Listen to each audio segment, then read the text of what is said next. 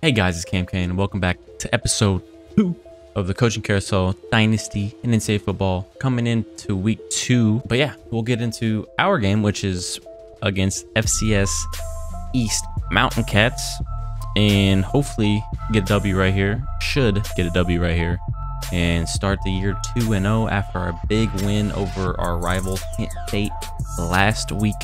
And yeah, hopefully we can carry the momentum into this one. So our offense puts together a nice long drive and gets 7 points on the board to begin the game, and let's hope we can stop this FCS offense. Looks like they might be a option team. Yeah, they're coming out in the triple option formation right here. So, and that's what should be a tackle in the backfield, but it's not going to be, as he breaks the tackle and gets a 4-yard rush on the first carry. His quarterback looking like he wants to run, so we're going to have to definitely keep a spy out there. And he's going to drop the pass, luckily. And that's going to be 4th down as we get a quick 3-and-out to begin the game. And the offense puts 7 points on the board right again. So hopefully they keep doing their thing, so that makes the defensive side of the ball a whole lot easier for us. Right up the middle to the fullback, who breaks a tackle, breaks 3 tackles, but finally gets brought down in the backfield by Anders. And we're getting our tackles broken by an FCS team. This is not good at all. Brooks gets the sack right up the middle. No one even laid a hand on him. And Brooks continues from where he left off last game with another sack. DB blitz, can't get there, and that's a pass, but it is incomplete. Can't keep his foot in bounds.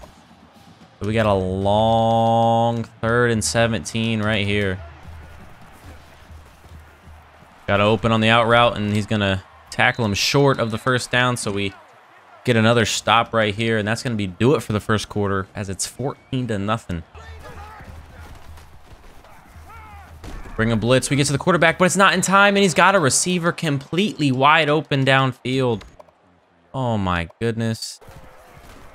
Bring a blitz right here. Anders can't get to the quarterback, but we do eventually get to him. It is Hare who gets the sack, and it's going to be a long 3rd and 14 right here. Get pressure on the quarterback, and Hare gets another sack. Back-to-back sacks. And it's a long 4th and 20, and I did not mean to watch this field goal. They go 5 wide right here. I'm going to run a zone because we just can't stay in front of anybody in man. And that's a deep pass, and it's caught down the sideline, and he's brought down Bo Hill right at the 2-yard line. Run up the middle, we read it, and we can't. What are we doing? Literally have 3 people in the backfield, and they can't make the tackle. And as he runs it into the end zone. Brooks gets some pressure on the quarterback. He goes deep, and Shepard is just not even paying attention. Like, what are we doing out there? The receiver starts to cut back towards the ball, and our safety is just still running downfield. Like, what are you doing? Option to the outside. Eberhardt reads it perfectly and gets him in the backfield. What a play from Eberhardt right there, who last game got the interception. Passing the play. Cooper's going to take off. He's going to break a couple tackles, but finally brought down for a sack in the backfield. Run up the middle. He bounces to the outside, and he's got a lane. And oh my God. Luckily, we make a shoestring tackle. These FCS players are just faster and quicker than my players. I don't understand. Run up the middle. Spires is there to meet him in the backfield for a 4-yard loss. We have plays where we look like we're just dominating them. And then on other plays, we just look like we've never played football before. I don't understand. Pass towards the end zone. Shepard picks it off. He's going to break a tackle, and he's got a lane. He breaks another tackle. Just couldn't get going. I thought if we could get a block right there and get Shepard going in some space, he could have made something happen. But now our defense is deciding to show up as Marcus Shepard gets the interception. The pass here on 1st down. Cooper's going to try and take off, but that is going to be a sack. Is that Anders getting the sack? Yes, it is. Darren Anders.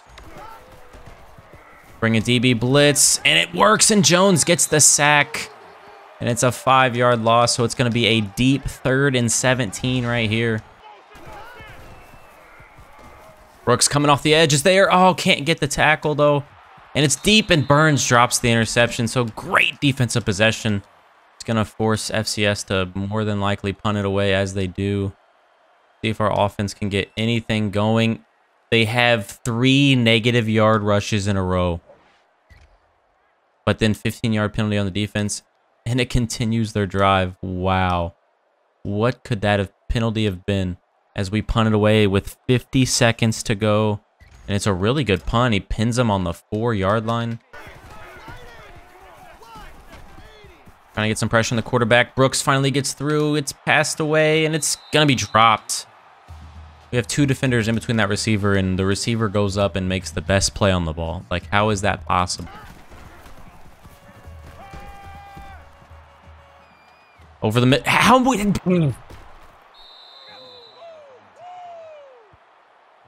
How do we give up a 32-yard reception right there? We have so many people in coverage.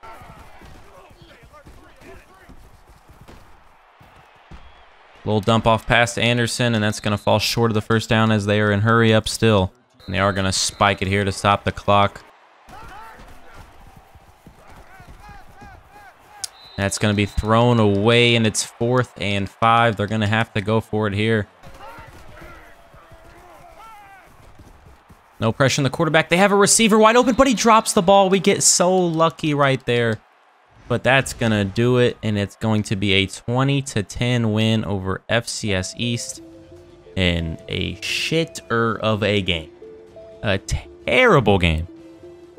Offensive and defensively, I know this is going to be difficult, but after that game against Kent State, I had some hope for us. But looking at this, it might be a long season, what I was projecting at the beginning. So after the first 2 games of the year, kind of looking at our main players, Darren Anders, our middle linebacker, 79 overall, our leading tackler, 13 tackles, 1 sack, 4 for a loss. Dabney, our strong safety, coming in and making a lot of tackles as well.